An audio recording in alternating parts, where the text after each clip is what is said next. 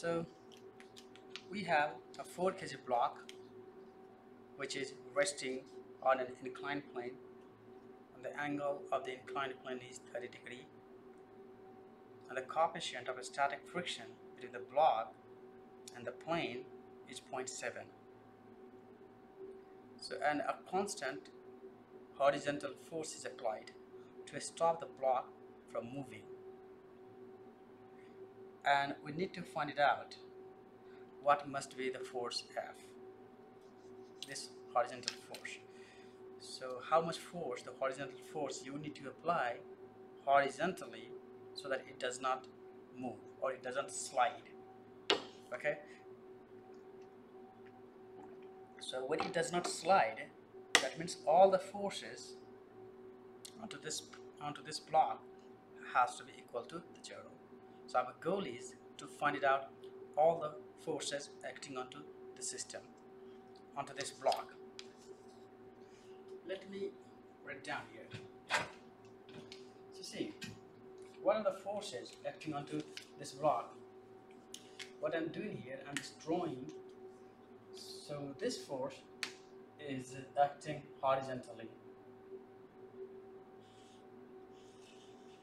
This force, okay? This is the force F. So I'm not going to use this one because it's easy for me to show here, this force here. And I'm going to resolve this force. So when you have a system on an inclined plane, always resolve the force along the duration of the inclined plane and perpendicular to the inclined plane. Okay? So I'm just going to resolve this one into two components. One along the inclined plane. So this force is along the inclined plane.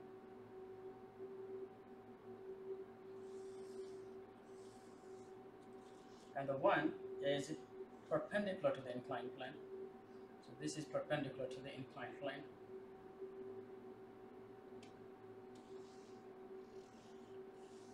Okay.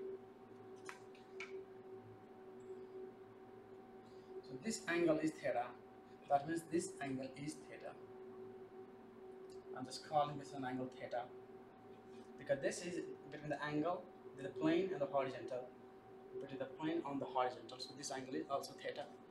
This angle is theta. It might not be clear here. I'm just calling here as the theta angle. This angle is theta. Okay. If this force is F and this angle is theta, then this component must be F cosine theta, and this one must be equal to F sine theta. And I don't need this force anymore now because I have resolved this force into two components, one along the inclined plane and the other perpendicular to the inclined plane. And now let's see. We have another force acting onto the system, which is the weight of the plane. So the weight always acts vertically downward. So yeah, this is the weight. This is the weight. This is the mg. If this angle is theta, this angle is also equal to theta. I'm going to resolve this force into two components. Always resolve along the inclined plane and the perpendicular to the inclined plane. So this component here, perpendicular to the plane, would be mg cosine theta, and I have another component which is along the inclined plane, and this component would be mg sine theta. Okay, so this component is mg sine theta, and then we have a normal force, this normal force onto the block. And the block exerts a force onto the inclined plane. The inclined plane also exerts a force onto the block. So this is the inclined plane, and we do not need this force anymore, the mg, because we already have resolved mg into two components. And there's another force too. There's a coefficient of static friction, and the frictional force acts along this surface, and the friction force, we call this as an Fs, the frictional force. Now, so remember, what is the friction force? The friction force is always equal to mu s times the normal component, the normal vector, the normal force, mu sm. What is the normal force now? If you see along this perpendicular component, this force has to be equal to F sine theta plus mg cosine theta, because this force, this acts along in one direction, so all the forces has to be exactly equal. So this normal force is equal to F sine theta plus mg cosine theta. This is your normal force. Okay. So if you find out the normal, the friction force here. And now let's take along the inclined plane direction. As the system is not moving, all the total forces acting onto the inclined plane along the direction of the plane, along this direction, has to be equal. So this mg sine theta,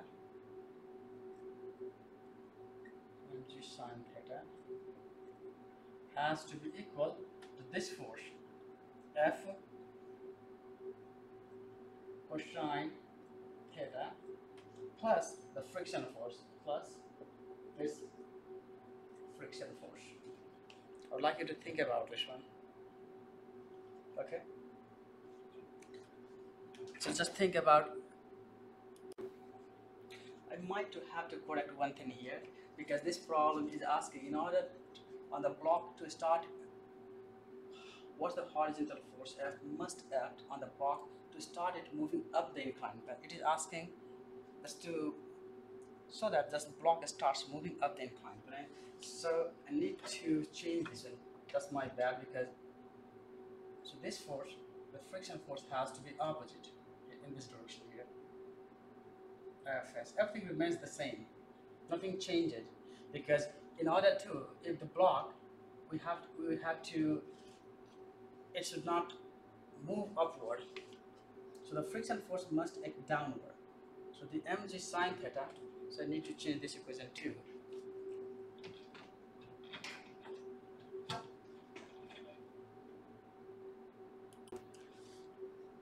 So you see, what does the question ask you? That you applying horizontal force, and this force is just so that it just starts moving up the inclined plane. So if it is tending to move up along the inclined plane, the first friction force must be acting opposite to the motion. So that's why this force has to be opposite to the motion.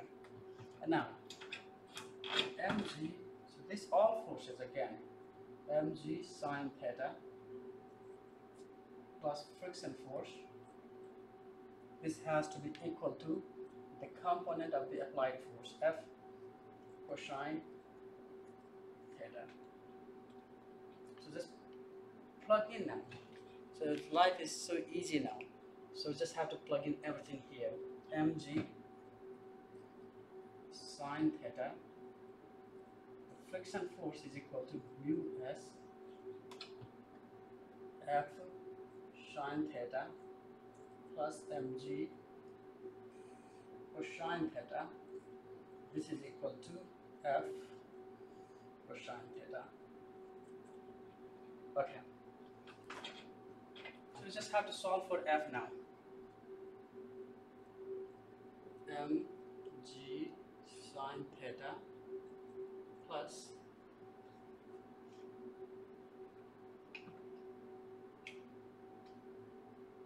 mu s F sine theta plus mu s mg cosine theta this equals to F cosine theta. You can plug in the values, that would be simple too, but I prefer to get the expression first. mg sine theta plus mu s mg cosine theta. This is equal to F cosine theta minus mu s sine theta. So the F, the force, would be mg sine theta plus mu s mg cosine theta equal to cosine theta minus mu s sine theta. Just plug in all the values here now. What is the mass? Mass is 4 gram. G value is 9.8. Sine theta is 20 degree. Plus mu s, the coefficient of static friction is given 0.7. So this is 0.7 times mass is 4. G is 9.8 times cosine 30 degree. Again, cosine 30 degree minus 0.7 times sine 30 degree. If you use your calculator, then if you solve this one, then the answer you will get is 85 Newton. So this is your correct answer. Okay? So you see, all you have to do is resolve all the vectors, all the forces along the inclined plane and perpendicular to the inclined plane. And if the system is not moving, then the total force has to be equal. That's what this problem is asking.